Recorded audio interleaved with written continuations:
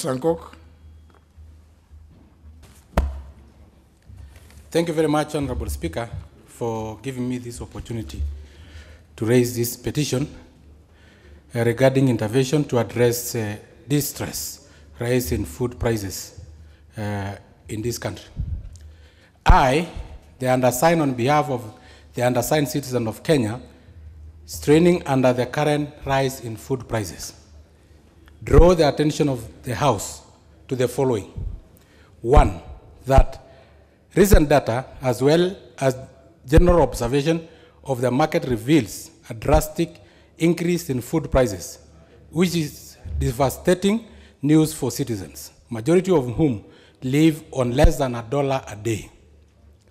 Two, that the high cost of food has been occasioned by preference of idle land that is in the hands of absentee landlords who fail to productively use the land for public good.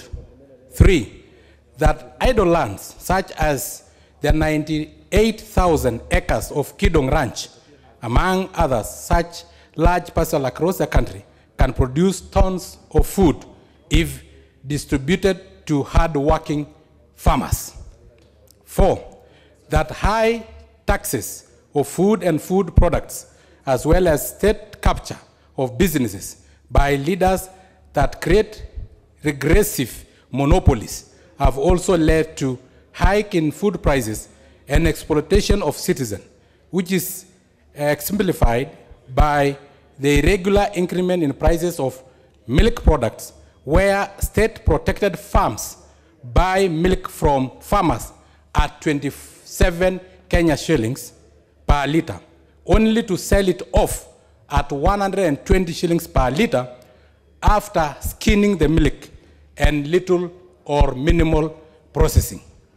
Five, that session paper number 10 of 1965 was the genesis of these problems because it prevented investment and development in large tracts of land that account for 80% of the Kenya landmass in arid and semi-arid regions, while purporting to spur investment in high potential areas that place unprecedented strain on the remaining 20% proportion of arable land. Six, that effort by the petitioners to have the matter of skyrocketing food prices addressed by the relevant authority have been futile. Seven, and the issue in respect of this petition are not pending before any court or before any constitutional or legal body. Now, therefore, your humble petitioner pray that the National Assembly, through the Departmental Committee on Agriculture and Livestock, one, secure the urgent passage of law to compel absentee landlords to either lease their land or put it into productive use. Two, secure the waiving of all taxes on food and related essential commodities. Three, secure the passage of laws to set maximum profits margin that big farms operating in Kenya can make. Four, facilitate the passage of laws that protect small and micro enterprises dealing with food products, including millers, milk processing companies, among others.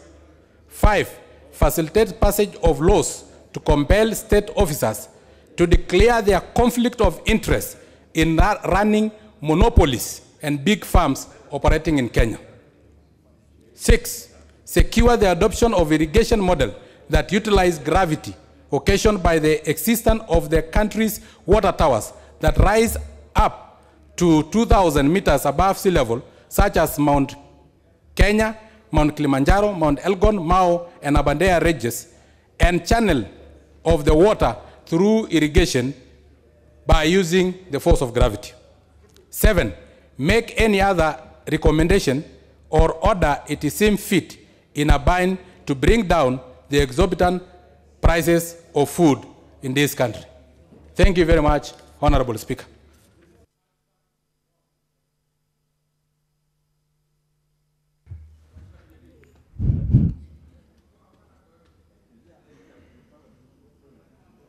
Now, Sergeant at Arms, can you confirm for me whether we have a quorum?